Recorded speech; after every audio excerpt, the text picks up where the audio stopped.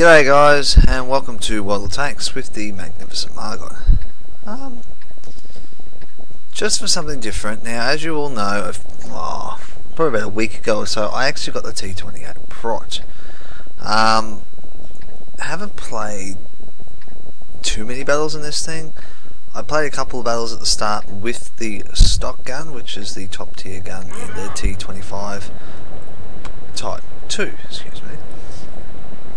And yeah, I couldn't do it any longer than like I think 3 or 4 battles is what I survived for, and yeah, then ended up upgrading the gun to just using free XP for the second tier gun. I sort of thought this is the best way for me. I wasn't penetrating stuff. I was just having a lot of trouble and it just wasn't working. Now I do like this. I did like it that these two guys have helped me and pushed me up, because it actually gets me into a better position, and I don't know whether they intentionally did it or whether they did it by accident. Not sure, but thank you to those two guys.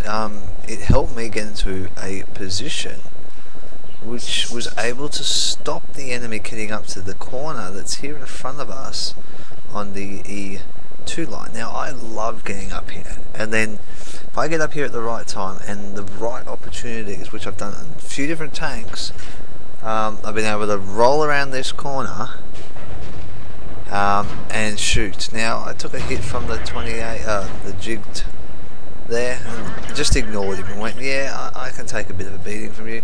Rolled up here, playing on the IS, but I've angled my armor so I can bounce on this corner and come up here. Now this is a prime location.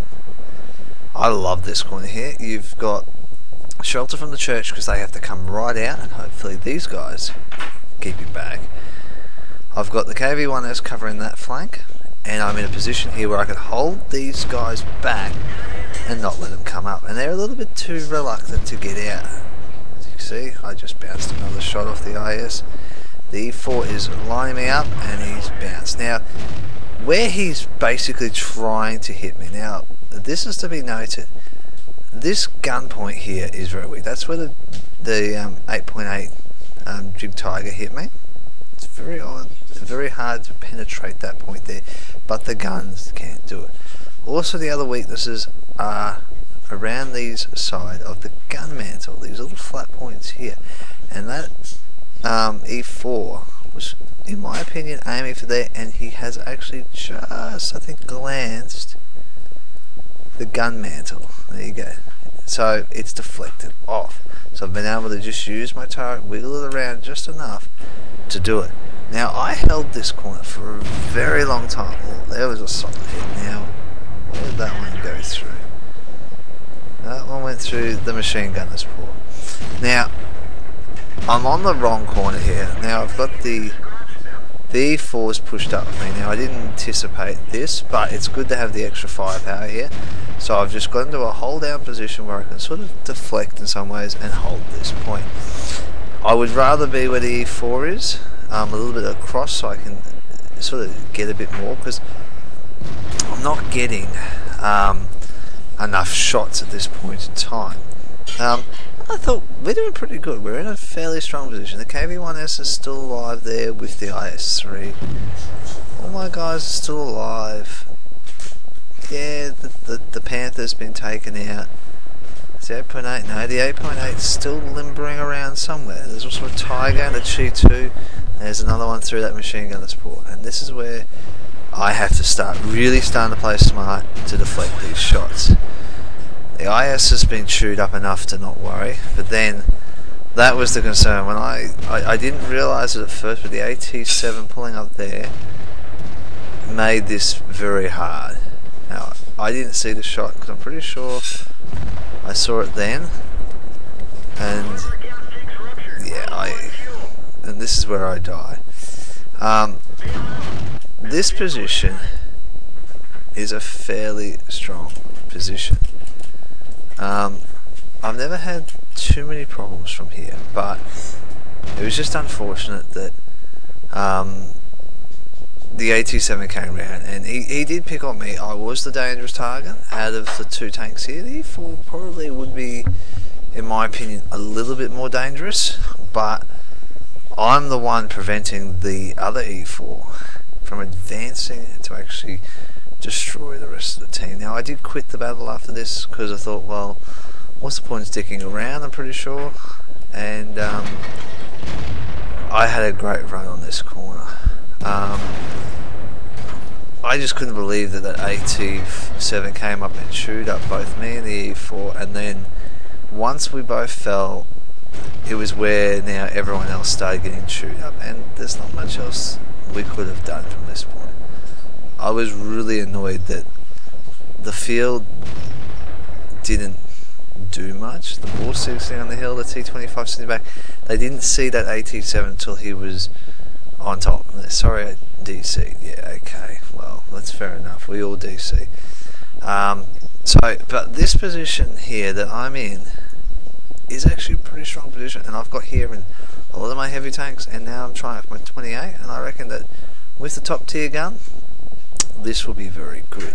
Now, let's go over to my other one, which wasn't quite as bouncy. Now, I think the potential damage I took in this one was like 4,000 potential damage received just from being in this position, I think it was, or it might be the next one, I can't really remember, but either way, this position here on this corner is a very good one. So let's go over to the other one, which is on F forward, I believe.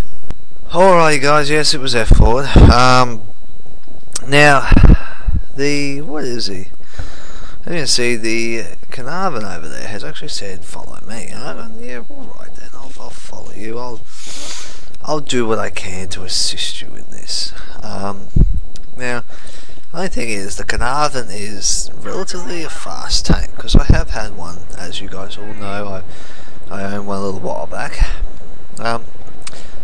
Sure thing, I will follow you. I don't know what I'm going to do, but I will follow you. I think I regret, to a certain extent, this game. I think I went to the wrong position with this tank.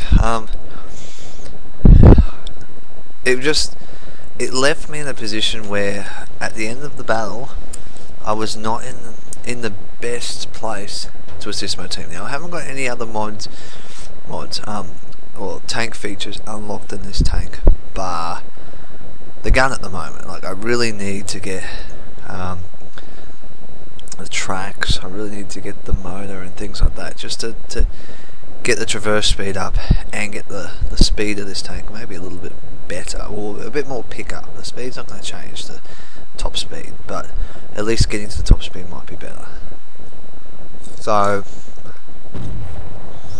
basically, I'm heading up here to the center area where the Carnarvon is. Now, I really thought when I was doing this, I need to head up where the E75 is and the M103, but I thought, nah, this center area here, it's not too bad.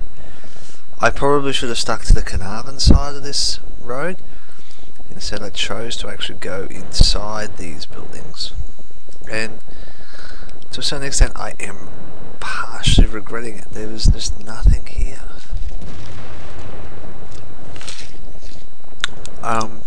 And that was the really disappointing thing about it. I was hoping to have a little bit more action. I'm just having a drink at the moment. I've had a bit of a tickly throat this afternoon. There's the Tiger 2. He was behind the hill, and the lurver there, he's behind the mountain, so I can't shoot him from where I am. There's a 8.8. Again, another 8.8. Lurver comes out, and the shot I need to take was when he had his side armor, not his frontal armor. Lurvers are very, very strong, and I can't do anything to this guy now, other than doing critical hits. The M103, however, wrong button. The KV4, I think, was over there. No, the E75. They're in very good positions, and I was trying to get into a position where I could see the Tiger 2 at least and do some damage, but I couldn't do anything in this battle. It just, for a double star, which is what this battle was, it was shit. There's no other way. I went to the wrong location. I should have gone up for the M103 and the E75 instead of going in the center area. I'm just miles out of position, and I'm stuck between a rock and a hard place. It's just it's not working for me. And I thought, you know what, I have to push up. And right now, this is when my brain just went, I'm getting nothing in this battle. I've hit nothing. I've seen nothing, and I'm doing nothing. 8.8 comes out. Yeah, critical hit. What do they do? Knock your crew out? Okay. Alright. Well, I'm not going to catch you easily, but I can get into a position where hopefully you will come to me, and that's what I was hoping for. So I pulled back in the position of support, realised the 8.8 wasn't coming back, because obviously he thought, T28 prot, he's dangerous, but not as dangerous as what he thought. And I'm now in 2 frames of mind to push up and stay here. Looked at the guys around the corner and went, yeah, okay, they've taken tanky tank corner, I'm pushing up. He's just in the right position for me, and I got him. Now I've just done 181 damage. First damaging hit all battle. I did critical hits here and there, but I haven't done any damaging hits all battle. And that's what I mean.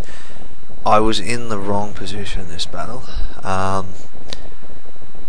And now that I know where to go and where not to go, this one just, when you're coming down, you need to change your mind, and that's what I didn't do. I didn't change my mind when I came down that corner like I should have, and gone, alright, E75 and the M103, they need me to go up that way. Alright, cool, done.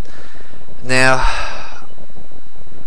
I didn't continue to circle, and I should have probably continued to circle, but I actually thought, maybe the E50, he's going to go down and he's going to go scumbag humping. Well, that's basically what you do. You go humping and scumbag. And I went, oh, maybe I can go back and get some more damage done on the E50. Yes, let's do that. So I've turned my tank around and thought, I'm not going to make it, but I can still maybe get some snipes. And hopefully he comes through the middle area, not down the back row. I've noticed that the T54, he's gone racing up around the mountainside, which is fair enough. That's what you do. And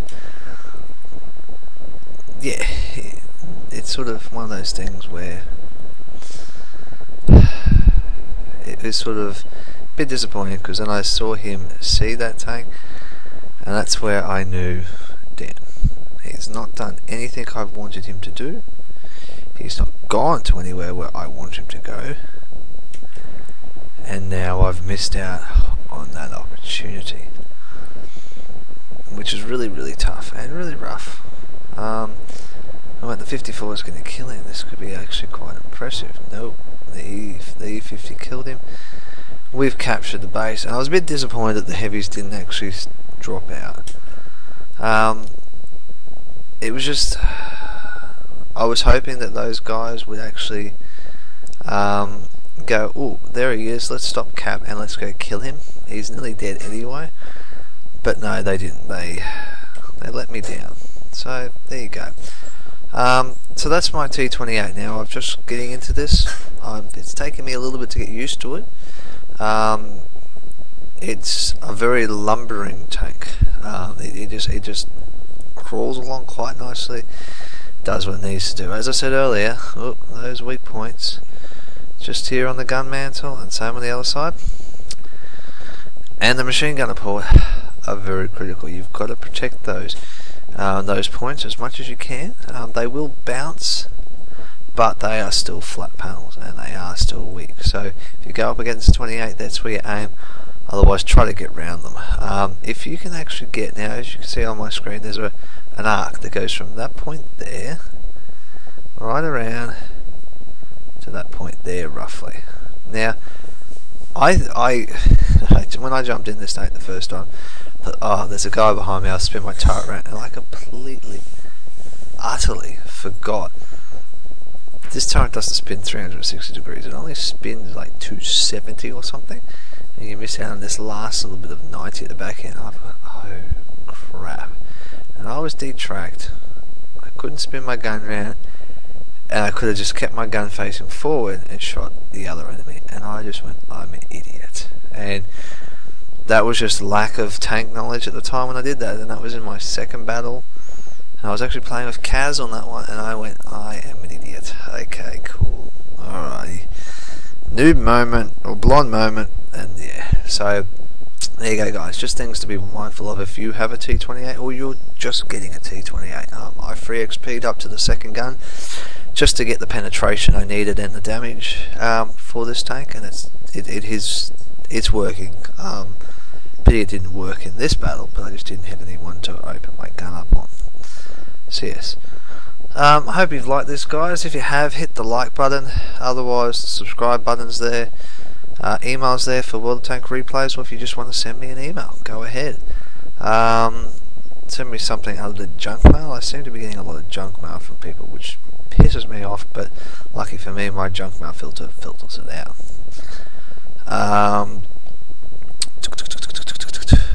Subscribe, like, Facebook page, you know the drill, go over there, like it.